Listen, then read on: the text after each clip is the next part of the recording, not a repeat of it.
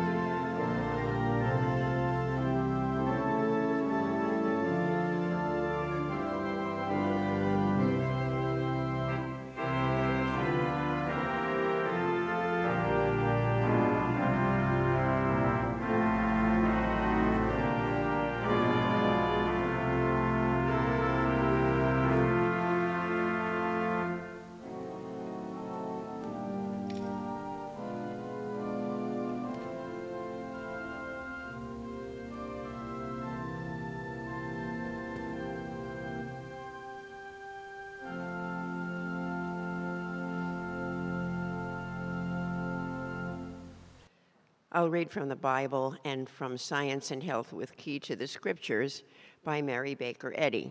The subject of this evening's readings is awakening. The Bible, Psalms. I laid me down and slept. I awaked, for the Lord sustained me. As for me, I will behold thy face in righteousness. I shall be satisfied when I awake with thy likeness. Awake up, my glory, awake, psaltery and harp. I myself will awake early. I will praise thee, O Lord, among the people. I will sing unto thee among the nations. For thy mercy is great unto the heavens, and thy truth unto the clouds. Be thou exalted, O God, above the heavens. Let thy glory be above all the earth. How precious also are thy thoughts unto me, O God. How great is the sum of them. If I should count them, they are more in number than the sand. When I awake, I am still with thee. Isaiah. Awake, awake. Put on thy strength, O Zion. Put on thy beautiful garments, O Jerusalem, the holy city. For henceforth there shall no more come into thee the uncircumcised and the unclean. Shake thyself from the dust. Arise and sit down, O Jerusalem. Loose thyself from the bands of thy neck, O captive daughter of Zion. John, Now a certain man was sick, named Lazarus, of Bethany, the town of Mary and her sister Martha. Therefore his sisters sent unto him, saying, Lord, behold, he whom thou lovest is sick. When Jesus heard that, he said, This sickness is not unto death, but for the glory of God, that the Son of God might be glorified thereby. Now Jesus loved Martha and her sister and Lazarus. When he had heard, therefore, that he was sick, he abode 2 days still in the same place where he was. Then after that saith he to his disciples, Let us go into Judea again. His disciples say unto him, Master, the Jews of late sought to stone thee, and goest thou thither again? Jesus answered, Are there not 12 hours in the day? If any man walk in the day, he stumbleth not, because he seeth the light of this world. But if a man walk in the night, he stumbleth, because there is no light in him. These things said he, and after that he saith unto them, Our friend Lazarus sleepeth, but I go that I may awake him out of sleep. Then said his disciples, Lord, if he sleep, he shall do well. Howbeit Jesus spake of his death, but they thought that he had spoken of taking of rest in sleep. Then said Jesus unto them plainly, Lazarus is dead, and I am glad for your sakes that I was not there, to the intent ye may believe. Nevertheless, let us go unto him. Then when Jesus came, he found that he had lain in the grave 4 days already. Now Bethany was nigh unto Jerusalem, about 15 furlongs off, and many of the Jews came to Martha and Mary to comfort them concerning their brother. Then Martha, as soon as she heard that Jesus was coming, went and met him, but Mary sat still in the house. Then said Martha unto Jesus, Lord, if thou hadst been here, my brother had not died. But I know that even now, whatsoever thou wilt ask of God, God will give it thee. Jesus saith unto her, Thy brother shall rise again. Martha saith unto him, I know that he shall rise again in the resurrection at the last day. Jesus said unto her, I am the resurrection and the life. He that believeth in me, though he were dead, yet shall he live. And whosoever liveth and believeth in me shall never die. Believest thou this? She saith unto him, Yea, Lord, I believe that thou art the Christ, the Son of God, which should come into the world. Then when Mary was come where Jesus was and saw him, she fell down at his feet, saying unto him, Lord, if thou hadst been here, my brother had not died. When Jesus therefore saw her weeping, and the Jews also weeping which came with her, he groaned in the spirit and was troubled, and said, Where have ye laid him? They said unto him, Lord, come and see. Jesus wept. Then said the Jews, Behold, how he loved him. And some of them said, Could not this man, which opened the eyes of the blind, have caused that even this man should not have died? Jesus therefore, again groaning to himself, cometh to the grave. It was a cave, and a stone lay upon it. Jesus said, Take ye away the stone. Then they took away the stone from the place where the dead was laid. And Jesus lifted up his eyes and said, Father, I thank thee that thou hast heard me.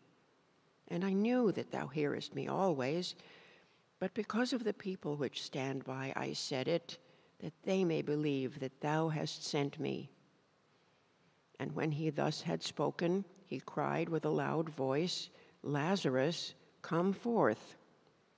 And he that was dead came forth, bound hand and foot with grave clothes, and his face was bound about with a napkin. Jesus saith unto them, Loose him, and let him go. Then many of the Jews which came to Mary and had seen the things which Jesus did believed on him. Proverbs. Give not sleep to thine eyes, nor slumber to thine eyelids. How long wilt thou sleep, O sluggard? When wilt thou arise out of thy sleep? Yet a little sleep, a little slumber, a little folding of the hands to sleep. So shall thy poverty come as one that travelleth, and thy want as an armed man. Matthew. Then cometh Jesus with them unto a place called Gethsemane, and saith unto his disciples, Sit ye here while I go and pray yonder. And he took with him Peter and the 2 sons of Zebedee, and began to be sorrowful and very heavy. Then saith he unto them, My soul is exceeding sorrowful, even unto death. Tarry ye here, and watch with me. And he went a little farther, and fell on his face, and prayed, saying, O my Father, if it be possible, let this cup pass from me. Nevertheless, not as I will, but as thou wilt.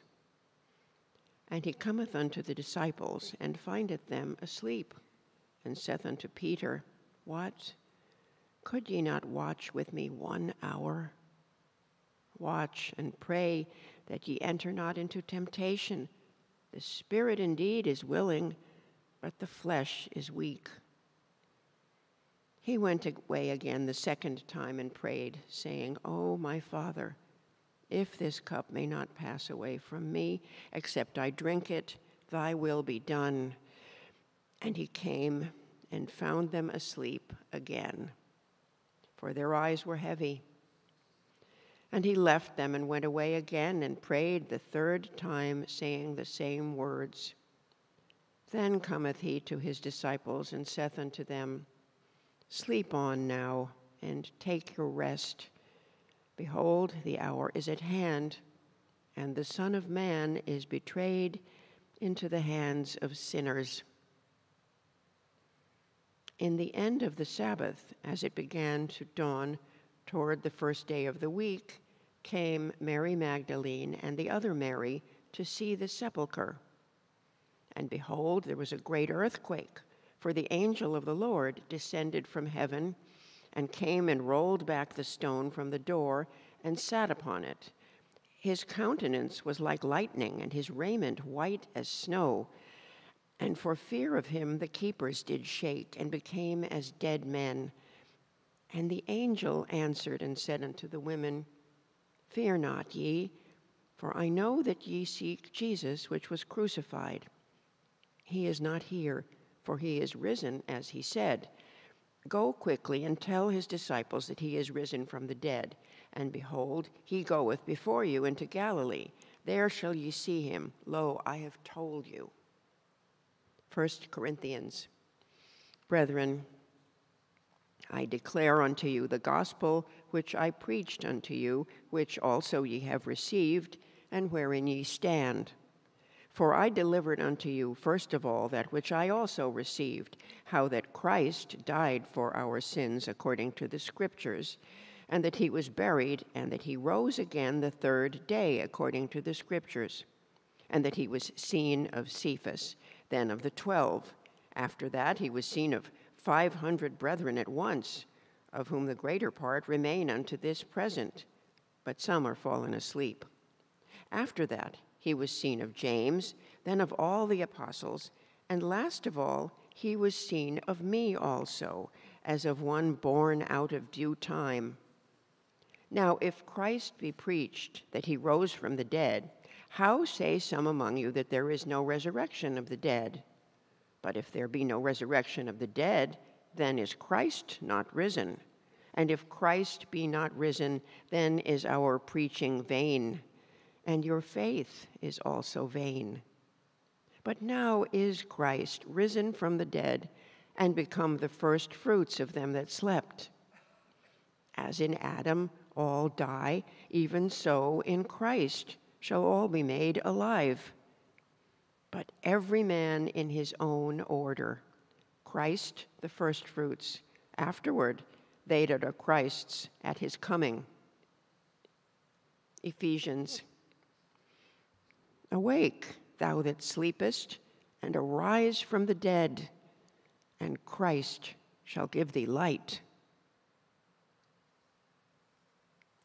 Now I'll read correlative passages from the Christian Science textbook, Science and Health with Key to the Scriptures, by Mary Baker Eddy.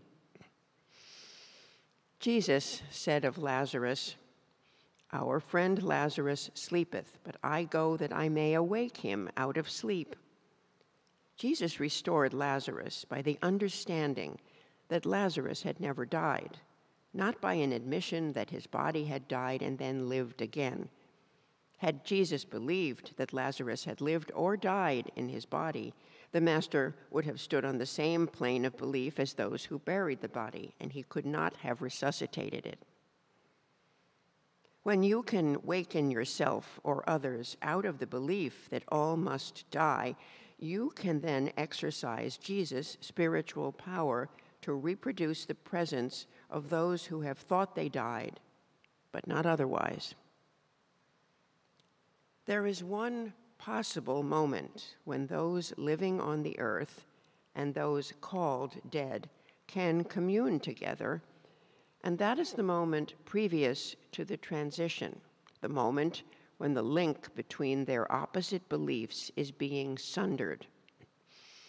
In the vestibule through which we pass from one dream to another dream, or when we awake from earth's sleep to the grand verities of life, the departing may hear the glad welcome of those who have gone before.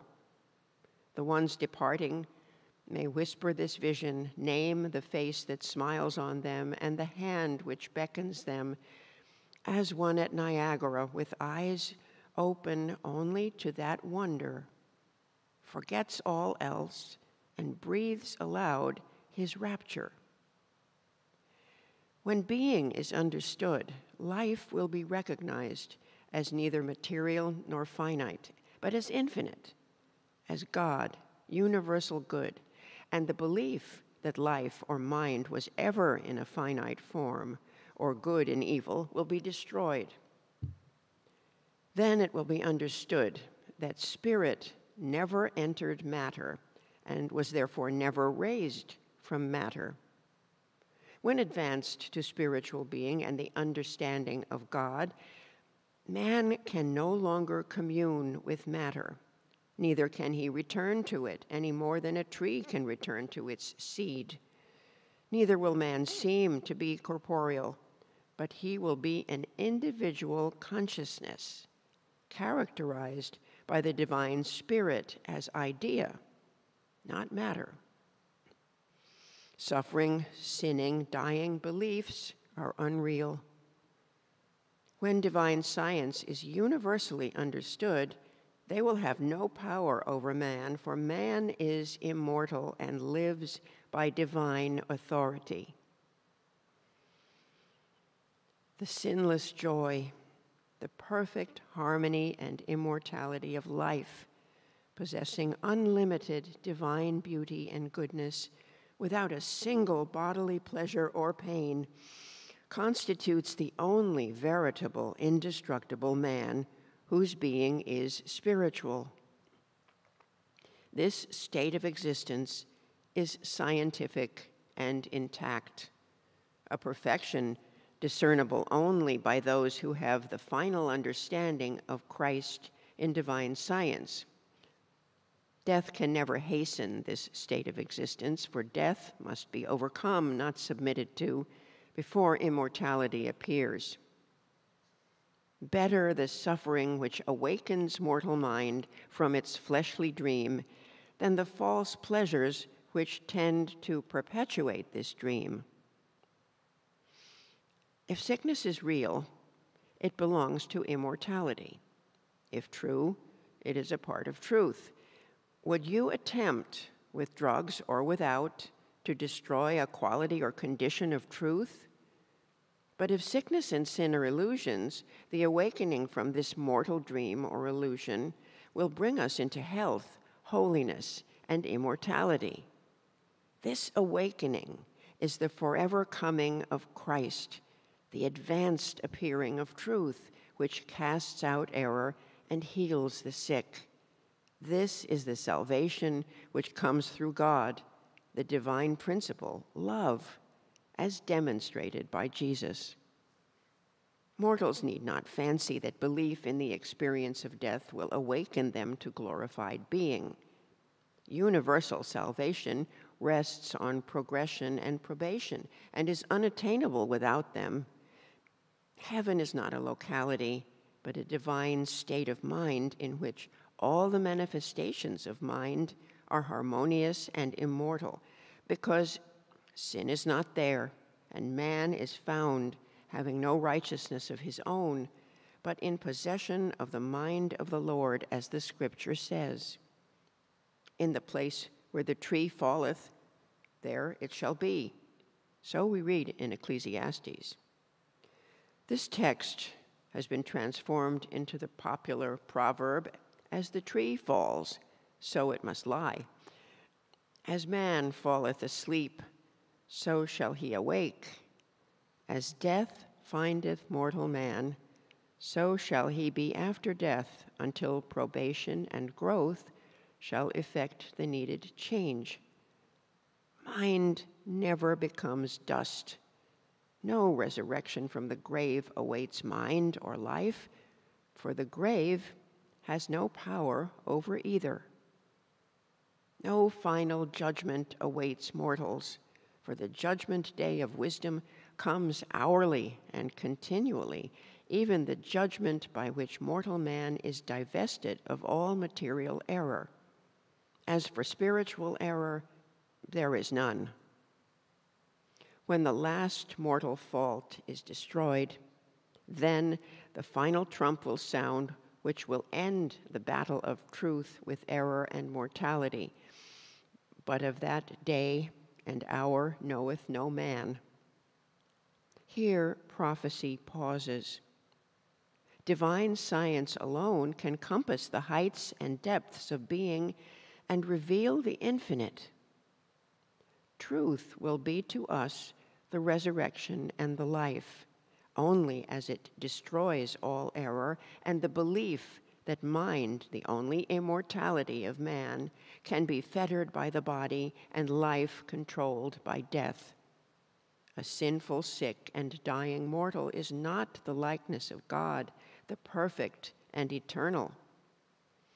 When the sick or the sinning awake to realize their need of what they have not, they will be receptive of divine science, which gravitates towards soul and away from material sense, removes thought from the body, and elevates even mortal mind to the contemplation of something better than disease or sin.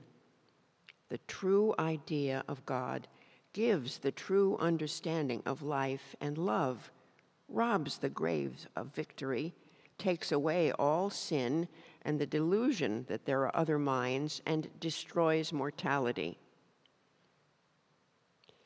The effects of Christian Science are not so much seen as felt.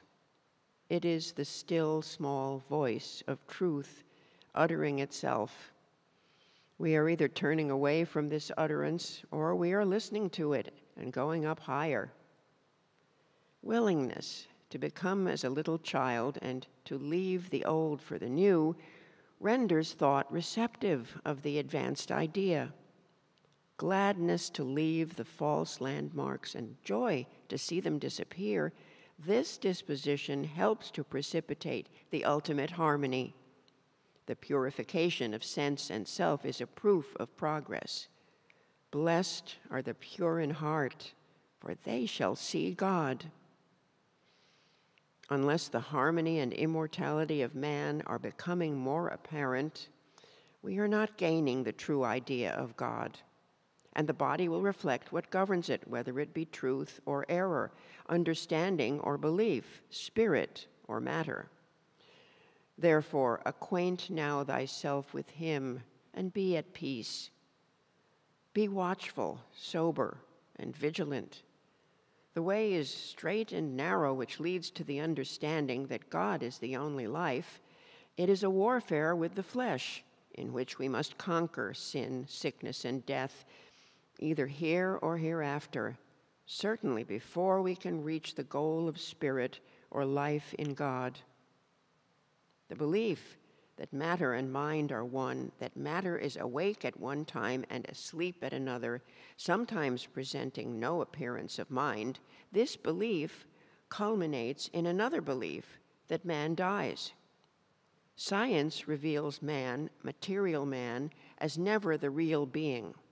The dream or belief goes on whether our eyes are closed or open. In sleep, memory and consciousness are lost from the body, and they wander whither they will, apparently with their own separate embodiment.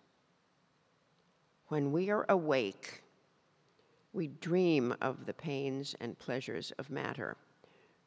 Who will say, even though he does not understand Christian science, that this dream, rather than the dreamer, may not be mortal man? Who can rationally say otherwise when the dream leaves mortal man intact in body and thought, although the so-called dreamer is unconscious? For right reasoning, there should be but one fact before the thought, namely spiritual existence. In reality, there is no other existence, since life cannot be united to its unlikeness, mortality. Being is holiness, harmony, immortality. It is already proved that a knowledge of this, even in small degree, will uplift the physical and moral standard of mortals, will increase longevity, will purify and elevate character. Thus, progress will finally destroy all error and bring immortality to light.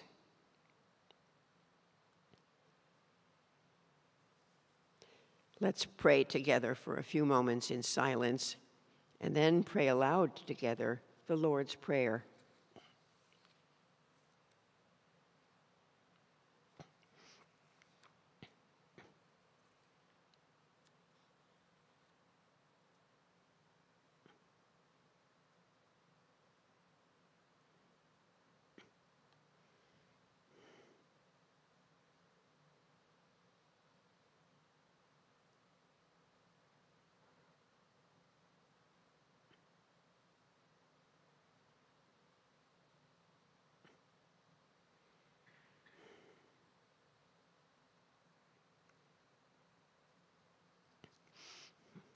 Our Father, which art in heaven, hallowed be thy name. Thy kingdom come. Thy will be done in earth as it is in heaven. Give us this day our daily bread, and forgive us our debts as we forgive our debtors. And lead us not into temptation, but deliver us from evil. For thine is the kingdom, and the power, and the glory, forever. Let's sing hymn number 200.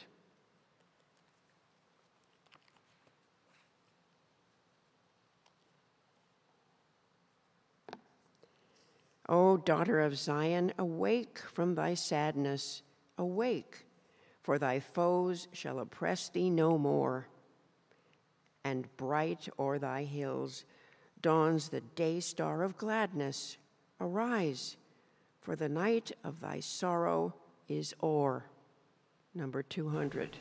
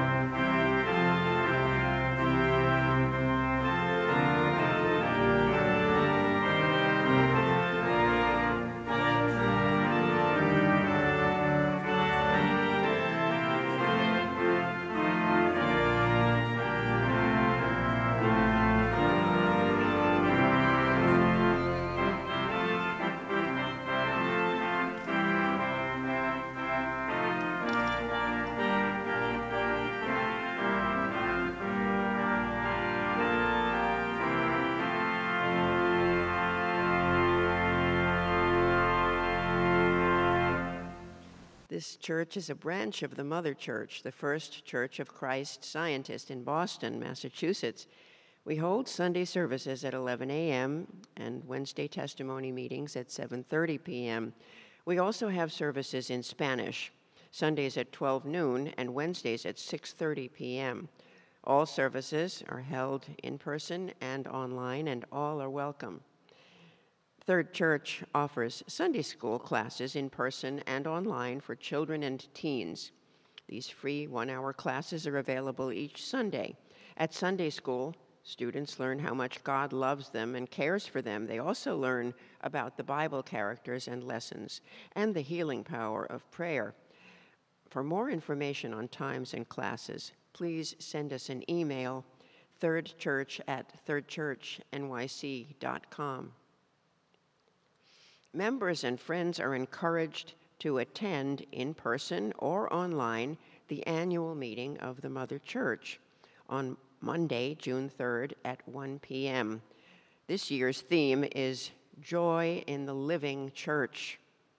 To register, please visit christianscience.com/annual meeting. There you can also check out the weekend activities leading up to Monday's annual meeting, or click on the banner on our website homepage, thirdchurchnyc.com, for more information. This meeting is now open for all to share experiences of healing and spiritual insights that prove God's ever-presence and power in their lives. If you're listening by telephone and would like to speak, press *6 and wait until your line is unmuted. Please speak directly into the microphone of your telephone. Your message will be easier to hear if you do not use the speaker function. If you're watching via Zoom, you can choose the raise your hand icon or unmute yourself and speak. Thank you very much for those wonderful readings. And it reminds me of, I grew up in Brooklyn, and when I was in maybe grade school or high school, my mother decided I grew to Fourth Church, Brooklyn, we're going to go visit First Church on one Wednesday night. And after the service, I was talking to this man. I'll never forget, his name was Mr. Lamar. And he seemed like a nice man, talking to him. And a woman comes up to me afterwards and said, "This man was dead." I said, "He was dead?" He said, "Yes." And he said, "Would you mind telling me about it?" And then he proceeded to tell me, this is in the old days of New York, when we had trolley cars.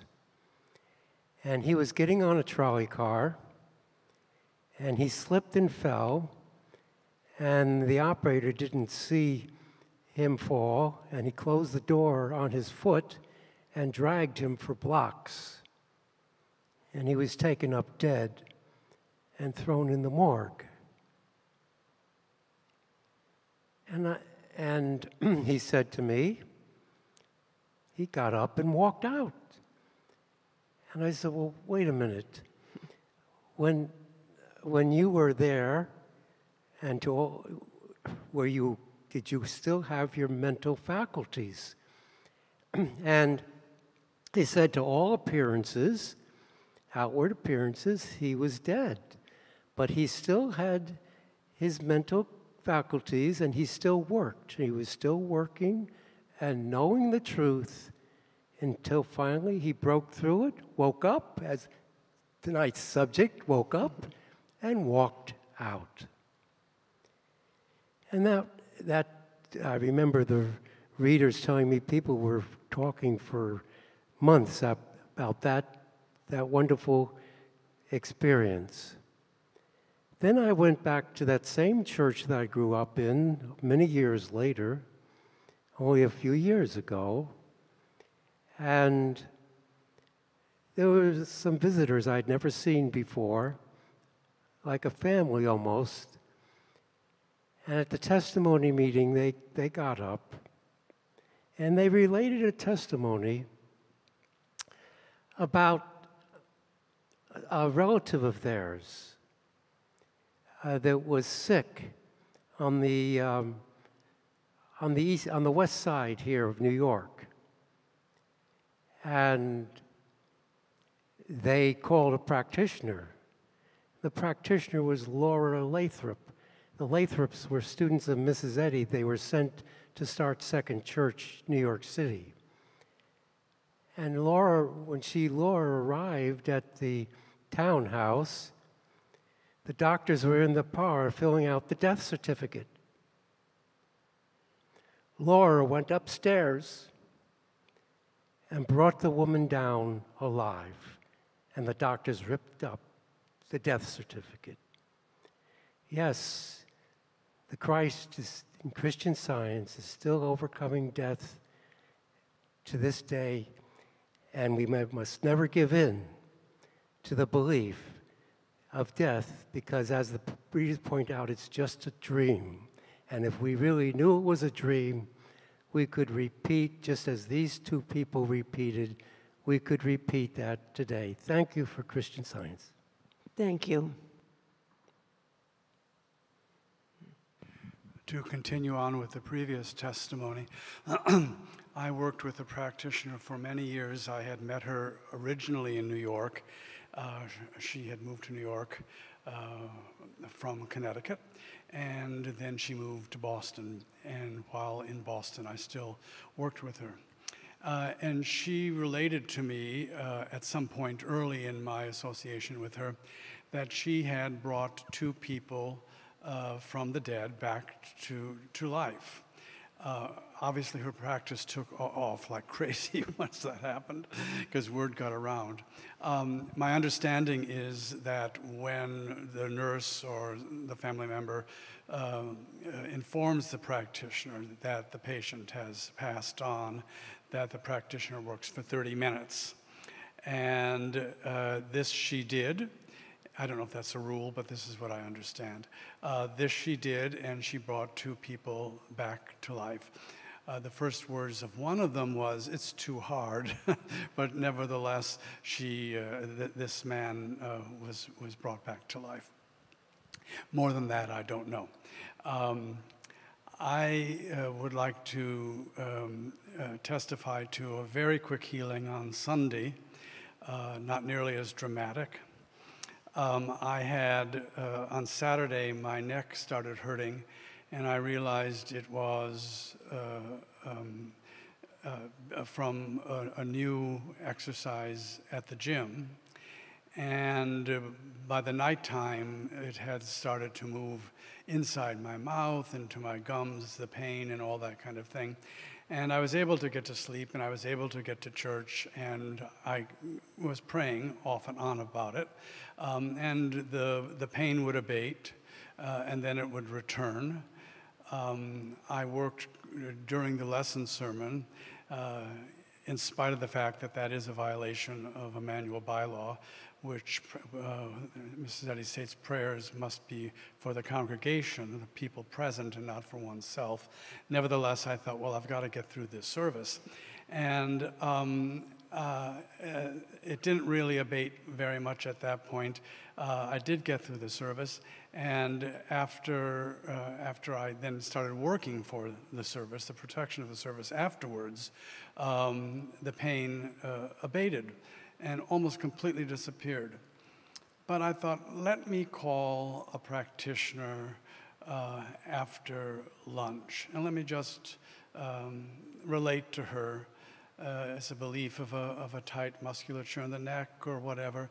But it really is the belief in that the body is material, that the body is personal, that it is mortal and subject to change. Change for the better, but since it's mortal, mostly change for the worse. And that if it could be in one place and then radiate to another place, that was an example of sympathetic animal magnetism. So the practitioner did not answer the phone. Her machine was on. And I related this story for about a minute and a half, and said, I'm home if you wish to call, and if not, I know you're working. And I get often very magnetized to a problem in the attempt to overcome the problem. But somehow, after I hung up the phone, I thought, well, I think I did something. I just went to do something. I think I played Wordle or something, you know. And I realized about 15 minutes later that the entire claim, the entire suggestion was completely gone. And I have had these kinds of issues and sometimes had very nice and quick healings and sometimes arduous healings. But this was completely gone. And I was very grateful because I was very uncomfortable. And I spoke to that practitioner today about something else and thanked her for her work on Sunday. And we didn't talk too much about it, but she really focused on that we really have to get a better sense of the infinitude of God. And that in that infinitude, nothing else can exist but good. Health, strength, harmony, etc. And that error has no place and it cannot be localized, which is, I think, part of the problem is we say, well, this hurts, this is wrong, but that's animal magnetism that says error is real and it can have a place within our experience and within our embodied experience. So I'm grateful for the help of the practitioner. I'm grateful for that lesson on soul and body, and grateful that the church service helped me along the way. Thank you. Thank you. Thank you for the readings. I think many Christian Scientists wake up with the hymn, "This is the day the Lord hath made. Be glad, give thanks, rejoice, stand in his presence unafraid. In praise lift up thy voice. All perfect gifts are from above, and all his blessings show the amplitude of God's dear love, which every heart may know."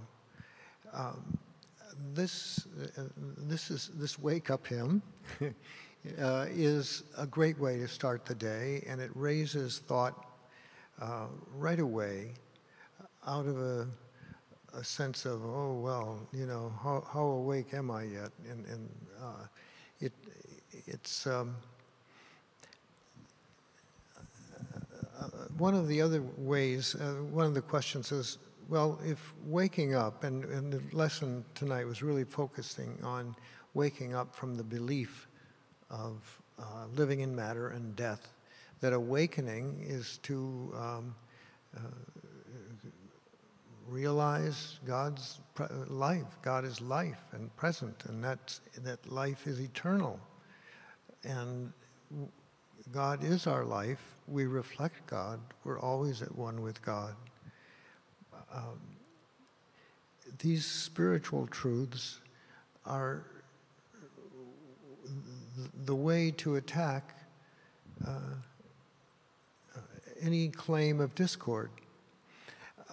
There was a wonderful article. This week's lesson in Christian Science churches has a topic that's very scary. It's very long and animal and ancient and modern necromancy, alias mesmerism and hypnotism denounced. And that's a mouthful, and it's words that aren't in common parlance. I had a teacher once, my teacher in Christian Science put it in a little thumbnail and said, "This lesson is about how not to be fooled." And Mrs. Eddy talks about the investigations of animal magnetism back in the days of Benjamin Franklin in France, and that they looked at it and came to the conclusion that there wasn't anything to it. This article that I read was emphasizing and saying these words, magnetism, animal magnetism, hypnotism, they're terms. They aren't realities. And and it went on to talk about if you're trying to fix a material problem, if that's your thought process, stop. To do that is to make a reality of the problem. Well, if you don't approach it that way, how do you approach it? And the approach is basically waking up, not to give reality. I think the starting point in Sunday school terms is you start with God is love, and God is the only cause and creator, and God, give them L. God loves you. God is love, and you're loved, loving, lovable, and lovely. And to embrace those, because God is love, is the foundation from which to say, well, what follows if God is love? And plus with the other synonyms, God is life, eternal life. God is soul, the unchanging, constant, governing, blessing, energizing existence of good. And all these spiritual facts help us to wake up, not to make a reality of sin, disease, or death, but rather to say there's no room for them in the creations of love. As the former speaker said, that with a better sense of the infinity of God, the ever-presence, there isn't any room for discord. These are spiritual facts, and they're to be used to reverse material evidence. And in Mrs. Eddy's proposition is that these spiritual facts are the reality, and the contradiction of them is the unreality. And to have your thought with the spiritual fact is to be awake. I'm very grateful for these teachings of Christian Science, for ways of disciplining and controlling our thought and bringing thought in harmony with and accord with God's goodness. Thank you.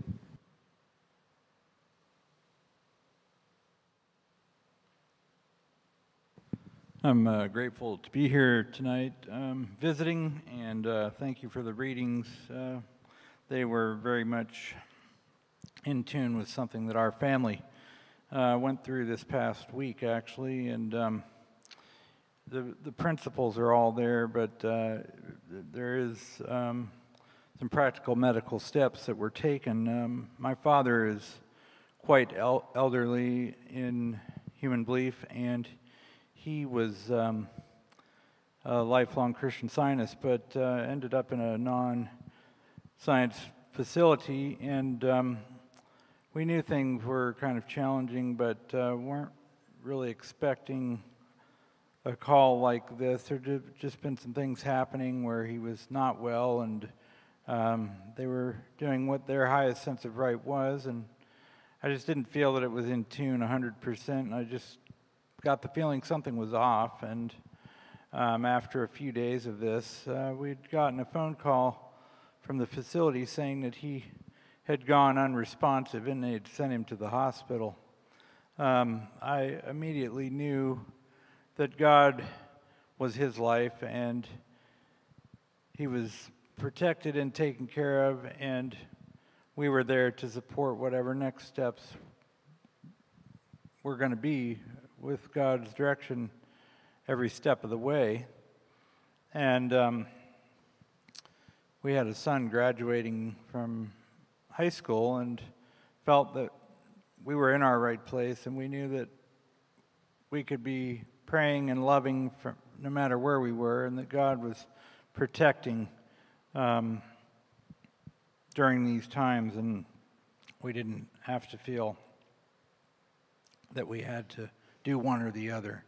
And I had practitioner support for myself, and also indirectly for my father. He's known him for a while and just wanted to support the process for all of us. And after graduation, it became clear that from some of the comments being made on the telephone that we needed to get up and visit. It was a distance away, and we also brought in some other family from out of state.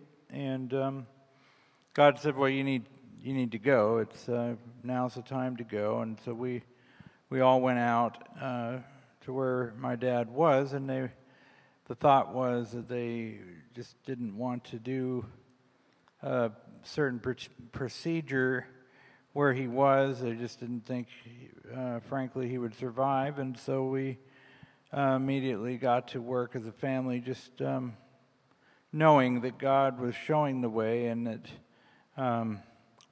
God had everyone wrapped in his love and care. Some of the family is not practicing Christian Science, and so I had to, as being the POA, I had to be respectful of where everybody was and just listening. And as time went on, it was a natural discussion with my father, and wanted to really feel where he was in this process. And he said, I'm going to live. I want to live, and we're going to do whatever we need to do, and I'm not ready to give up. And so we talked to the facility there, and they offered some alternative suggestions. And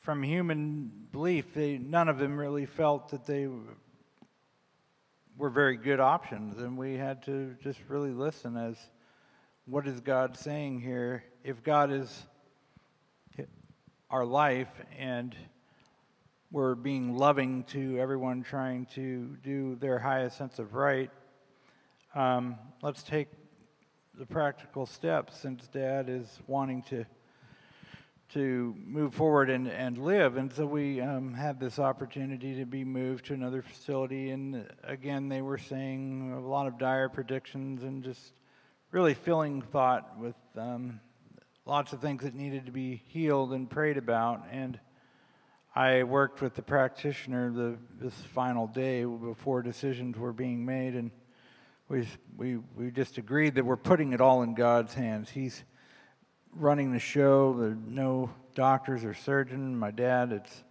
everybody's listening to God, and he's directing the wisdom and the occasion for victory over error. So they were able to do a particular procedure that, again, that they felt was very dangerous, but they felt it was really the only option to go. And they were saying, "Oh, things won't be good," and so on and so forth. Well, to wrap this up, it was God took care of him all the way. There were no issues during the procedure, no issues coming out of the procedure, and he had a harmonious recovery over the last few days, and so much so that we were able to leave, and the other family was able to be there to support him the last few days while we made our way east to attend annual meeting later this week. And he was returned to his regular home environment facility yesterday, and just so grateful for the teachings of Christian Science and how they can be implemented into any situation, and the just working together for good at all times. Thank you again for your readings. Thank you.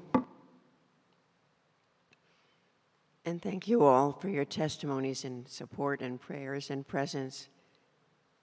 Let's conclude the meeting with singing hymn number 2. I'll read the whole poem. A glorious day is dawning, and o'er the waking earth the heralds of the morning are springing into birth. In dark and hidden places there shines the blessed light. The beam of truth displaces the darkness of the night. The advocates of error foresee the glorious morn and hear in shrinking terror the watchword of reform. It rings from hill and valley, it breaks oppression's chain. 1,000 free men rally and swell the mighty strain. The watchword has been spoken. The light has broken forth. Far shines the blessed token upon the startled earth. To hearts and homes benighted, the blessed truth is given, and peace and love united point upward unto heaven. Number 2,